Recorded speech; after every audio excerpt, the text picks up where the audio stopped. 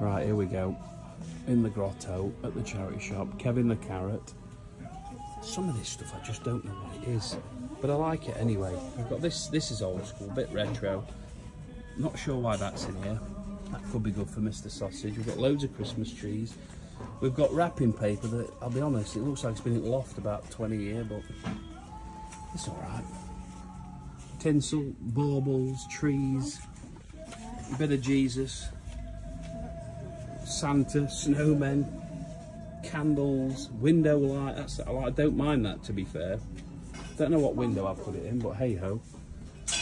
We've got all sorts. Look at it. Rudolph with his red conch. Fireplace. It's a nice little tree, to be honest. Mr. Claus, my basket's already full. The toy, ignore it, that's just a resale item. Look at it.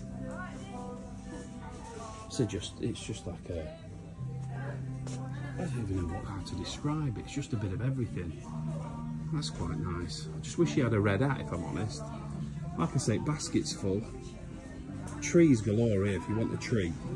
Like literally trees everywhere. There's snowy trees, there's tinsel trees, there's tall trees, there's short trees, there's lights, there's excess lights, there's reindeers.